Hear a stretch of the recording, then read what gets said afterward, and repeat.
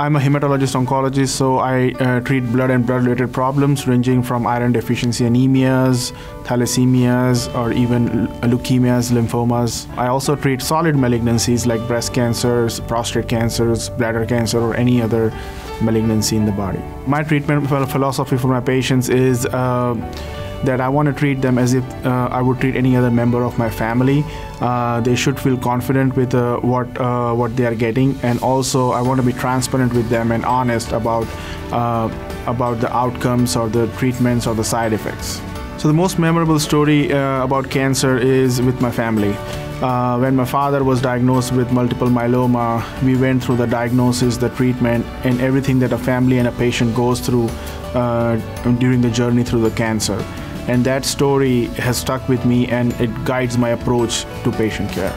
Taking care of cancer patients is not easy, but when we have a patient who has a good outcome or a cure, the hugs and smiles we get is something that gets me going.